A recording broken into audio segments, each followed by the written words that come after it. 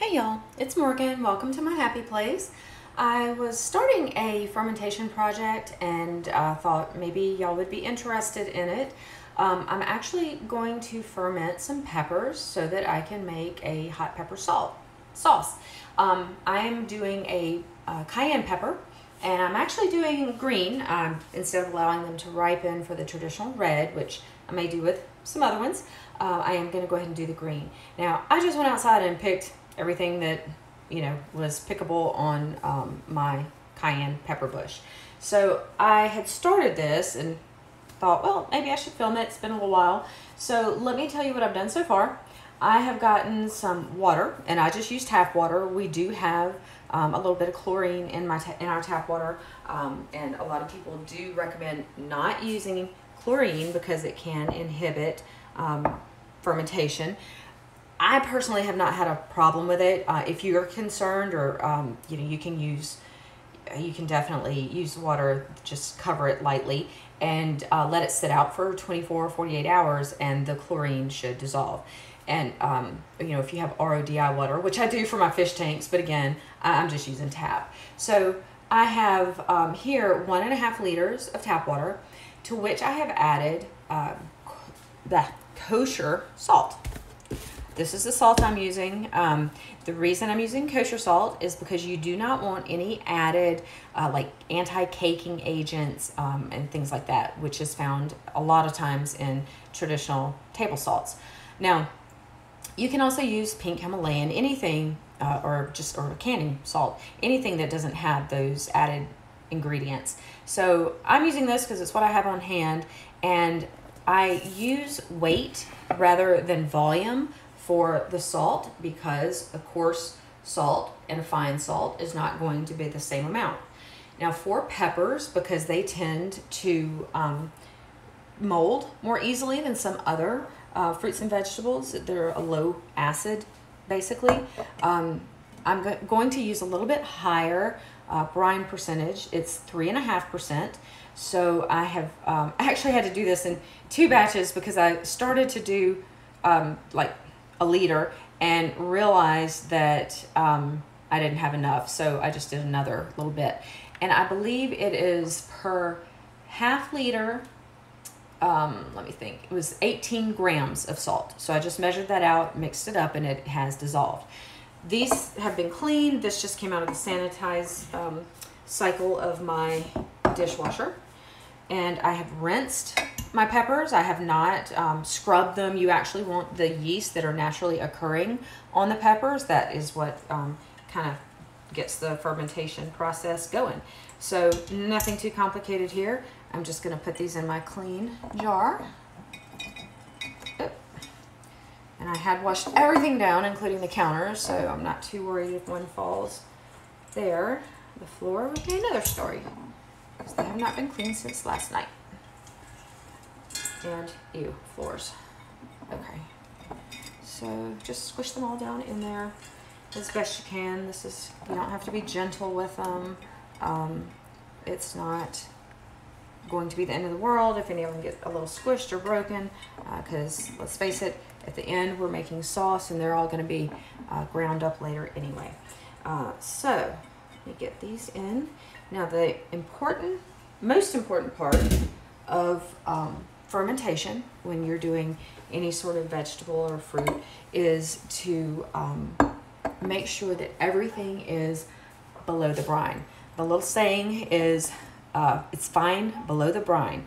Anything that sticks up out of the brine is at risk for mold. And if you get any mold in your fermentation, you need to pitch it. Some people will tell you, oh, you could just scrape the mold off and keep going. No. If you get mold, you need to pitch it. There is some, you'll get some foam sometimes, or for lack of a better term, scum, which is normal as long as it does not have a off scent, or just frankly mold growing on top, then it's okay. It should have a pleasant fermenty aroma as it starts fermenting. So basically I've just added my brine solution, and now as you can see, they want to float, and all of these are sticking up above the brine, so those are not fine. Now, I have like little fermentation weights and things like that. I have special crocks, but I like using the glass jars because I can see what's going on. They'll change color. You'll see some bubbles and stuff happening, and it's just kind of cool to watch, and you also have a better idea of what's going on.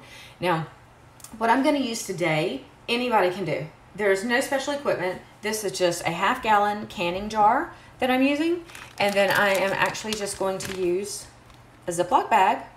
Now, I did not prepare additional brine for this, and I do recommend brine, not just water. So I'm going to do a little quick brine. It shouldn't take much. And let's see, I have a little fermentation chart that is, you know, I found it online, and I use that, and I find it very helpful because it gives you your percentages if you want to do a 3.5%, or some things you can do a 2%, some things might need a 5%. So it has all of that. You can just do a search engine search to get it. Now, the reason that I am using brine here as opposed to water is because we are using a plastic bag, and should this plastic bag develop a leak and I have water in here, it's going to dilute my brine, and I would likely lose my whole batch. So I'm going to add some brine to this, just a little bit for now. You don't really need much. And then what I'm going to do is use this as my weight. So I'm going to put the bag in there and make sure I get all my little stems and things pushed underneath. And what I like about using these bags is that it molds to the shape of your container, whatever it may be, and you can put as much or as little solution in there. Some people use marbles, or, you know, like I said, I do have a little fermentation weight.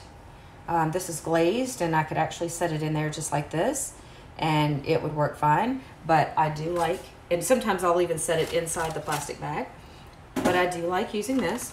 So the reason, and then I'm going to fold this down, and the reason that we want to do this is this will allow carbon dioxide that's going to be produced during the fermentation process to escape, but it's going to keep out bugs and mold and bacteria and yeast that is naturally occurring in the air. Now, there is a type of yeast. It's called KAHM, K-A-H-M, I think I've got that right, yeast, and it is harmless, and it occurs very frequently in fermented items. So don't be alarmed about that. If you have something growing that is pink or orange, throw it out. That is not good. That is mold. Now I just take the ring that normally goes on the canning lid. Let's see if you can see that. Yeah. And I just set it over the top, kind of push it down a little bit. I don't like clamp it down, but this just kind of keeps everything in place. There's still room for the gases to escape as they occur, and just to prevent evaporation and things like that. Now that's another thing. You have a brine in here, okay? Evaporation will occur, and it's going to get more salty unless you use your lid to go under the ring. And I'm kind of a fan of not having that, which is why I frequently use the weight, but just for the sake of this. All right, that's it. My fermentation is now going. So I will set this on my kitchen counter over in a corner, actually, where it's nice and dark, and the temperature is stable. It will start fermenting within a couple of days. You should probably start seeing some changes in the color, and you will start to see little bubbles and things, and that's exactly what you want to see. But I will not consider this done until honestly, I'll probably go a month or better. At 2 weeks, it probably will be nicely fermented, but you do get a better depth of flavor, you know, just more complex flavors when you allow it to go longer. So I'll just let it go until, you know, I feel like it's right. At that point, I'm hoping to make a video, but if I forget, I will give you a little brief synopsis of what would happen next. So at that point, once it's fermented, I will take the peppers out. I will run them through a food processor or a blender and get them down to a very fine pulp. You can use it as is that way if you want to, if you want a chunky sauce, but I will run mine through probably a food mill or just a sieve, and so I'll get more of a smooth textured sauce. You can add, of course, some of the brine to it, which will have that nice salty flavor as well as the spice from the peppers. And then I will add some vinegar.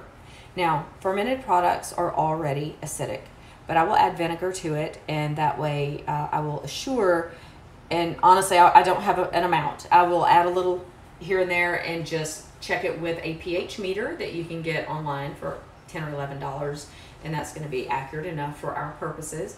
And I will check the pH, and you really want it to be, I like to have it at a good 4, if not lower if possible. Other than salt and the vinegar that you would put in it, that is it. It is ready to go. It can be put on the counter in an airtight container, or it can be put in a refrigerator for just an extra measure of safety.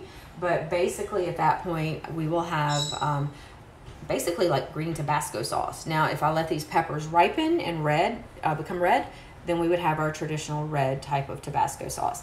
So that is it. I do still have some kefir going. This is some that's brewing right now, and have my little grains in there. And we do have a goat who had kids, and when we have goat's milk, I have done some goat's milk kefir, also really yummy. But if you would like to see any more information about fermentation, any topics like that, please leave comments down below, and I would be happy to try to do that. I do have some vinegars going at the moment. I have some malt vinegars, and I also am trying a bourbon vinegar that I need to actually check and see where we are now. It's been there for a couple of months. All right, guys, thanks for stopping in. Hope you enjoyed it. See you soon.